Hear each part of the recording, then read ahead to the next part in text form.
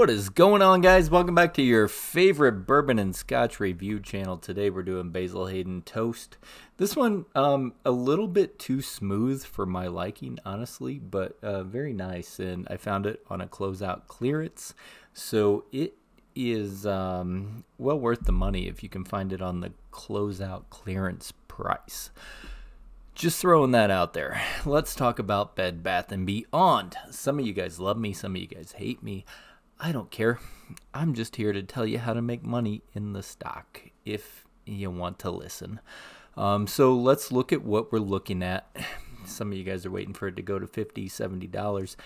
Whatever. I would have had you there by now if you would just trade this thing. But some of you don't want to. I'm not financial advice. You do what you want to do with your position. Let's talk about it. I'm back in. So here we go. Look at the setup we have, right? Possible inverse head and shoulders. Beautiful. We know which way those like to break. To the upside. Trend line. Very nice. What way is it going to go? Cup and handle possibly, right? To the upside. Our odds are in our favor right now. So I'm just saying, I think there's a possibility to the upside again. Every time I come back and touch base with you guys, because some of you wouldn't trade it before, and some of you won't trade it now, and it is what it is. But let's look at some basic key elements as far as what we're dealing with, what we need to be looking for, and where we could be going. And I keep telling you, Bed Bath & Beyond is not out of the weeds. They're not. They're just not. I don't care who the rumor is that's investing or what's going to happen or who cares about bye-bye baby. Right now, we're just trying to make money in tickers. The markets are bleeding. My overall thesis is bearish if you watched my SPY video. I've been coming down heavily on so many tickers, and I went long. So it doesn't mean go long just because I did. But let's look at the ortex. Let's look at the charts. Let's talk about it. I don't know. I mean, let's see. All right. Shoulder, head, shoulder, trend line, trend line.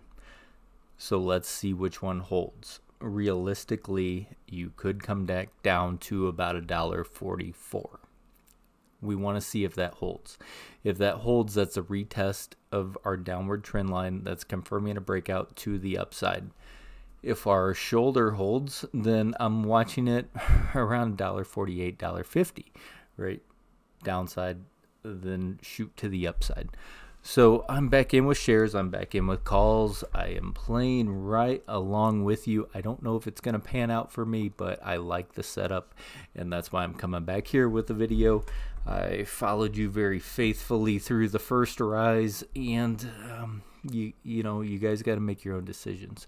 As of right now, this is a trade for me. I am still trading this thing until I see some sort of confirmation that Bed Bath & Beyond is on the right track, until I see some sort of solid information that maybe some of these theories are going to come into play. At that point, yes, I may be behind the trend, but you know what? I'm still making money in the meantime. And you know what? I can always get back into the trade. I don't know. I don't know what to tell you. Every time I make a video, you get a pretty solid run, and it just is what it is. So whether you trade it, whether you diamond hand it, I don't care. Look at the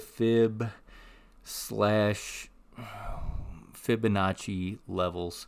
We're sitting right around medium level, which gives me confidence that maybe this cup and handle / inverse head and shoulders will play out. So we're watching, you know, so like I said, somewhere in that 144 to 148 range. I do think there's going to be a little bit of a pullback. We're seeing a little bit of a pullback right now. $1.50 psychological, right? So good. If that can hold, awesome. Let's see if $1.50 holds. From there, I want to see the upside. I want to see this just absolutely decimate some shorts. But until we have a real theory, reason, thesis, news article, right? Not theories that come out from Reddit or theories that come out from Weeble mentions or whatever. we want news. We want the news to be moving us in the right direction. Now, like I said, last time I don't know, it's been a while. I think the ladies are moving us in the right direction. I think they're trying everything that they can to be able to pull this off. So I'm not, I don't want to be I don't want to be the bad guy in the situation. I'm just telling you, your money's your money. You got to do what you want to do with your money. My average, I'll just tell you, my average is, I jumped back in at $1.48. I think whenever I seen this Head and Shoulders playing out, yeah, 148.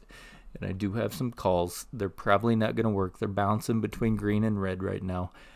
I don't know if this is going to play out by Friday. It very well could. We're looking at it on the 1 hour, so we're forming the shoulder. Let's see if the shoulder holds out and if it wants to push. Don't bet the farm on it for this Friday by any means. Just play it safe. Be watching your downsides, but we're watching to the upside as well. So upside, my first target's $2.66, which would be beautiful, right? It gets plenty of calls in the money if it wants to turn and run that direction. From there, we're looking at $3.52, $4.22, $4.91, $5.90, and then a full run back to about $7.17. So you've seen these areas before. Just be mindful whenever it's making its way through there, if it makes its way through there. And I'm kind of going off the theory because I'm very bearish on the overall markets as a whole. So if the markets are coming down, right, then the big money has to make a decision. Are they going to continue to sell off their big blue chips that are their priority, or are they going to cover their shorts? I don't know. Neither do you. Probably neither does anyone else. What would they do? I think they're money ahead to cover their shorts, in my opinion, rather than continue to sell off these blue chips. But, you know, it is what it is. I think they might make a happy medium between the two, maybe a little covering in some of their short positions, a little of selling off in their big blue chips, and try to split the difference, just because both of those are eventually going to make them money at some point. So we're just trying to play devil's advocate as far as what big money would do. We try to get in line with their thinking as far as how they feel about their positions, right? Or is it better for them to hold their short position and think they're going to continue to be able to drive a company down whenever they're bleeding money on their big blue chips, when they're selling off, whenever their capital is coming down and down? How are they going to continue to fund that short thesis that they have on some of these others? So we're thinking in line with big money. It's not about anything else. You have to align yourself into some sort of thesis with what would you do if you were in the situation that big money's in. Would you continue to sell off your big blue chips that you know at some point are going to make some sort of return whenever the markets come back, whenever all of this drama goes away, whenever everything else falls out of the market, that those things are going to rally because they are down 50, 60, 80% at this point? Or do you continue to apply your pressure hoping that you're right in a short thesis? To me, I think they cover the shorts before they bleed out their entire big blue chip stock position.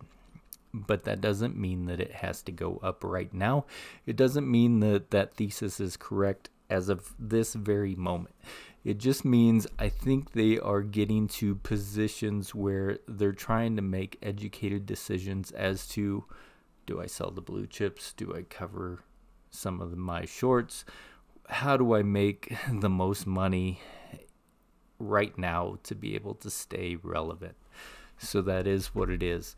The live short interest is increasing. Live short interest percent of the free float went up just a fuzz, 66.85%. live short interest clocking in 76.29 million. This is just Ortex. It's the best we have to work with. So we're looking at those numbers right now. The cost to borrow is very good, 300.71% on average, which is great. Retail doesn't always agree with selling covered calls. They don't always agree with selling, lending your shares, but it's all about making money, man. Nobody cares about your money more than you do. And if you can find a way to make money in the markets whenever everything is feeling the pain, whenever everything is hurting, and you have a decent average maybe, and you're okay with letting go of those shares, or you're like, man, everything's bleeding and it doesn't matter what I do and I'm okay with this, make your money. Don't worry about what all the minions say. That's what I tell you time and time again. We don't care. You just have to do what's best for you. So we're looking at what could be potentials to the upside. I want you guys to be protecting yourself to the downside with those same levels, $1.48, $1.44. If we see some sort of sag below this trend line, keep a close eye on it. You're going to want to see it sag below, do a retest and breakout and push, or even just a retest and a push. Like I said, I do think we're forming either a head and shoulders or a cup with a handle. So there is going to be possibly a little bit of sag, and 2 days left in this week. So who knows what could happen Friday, right?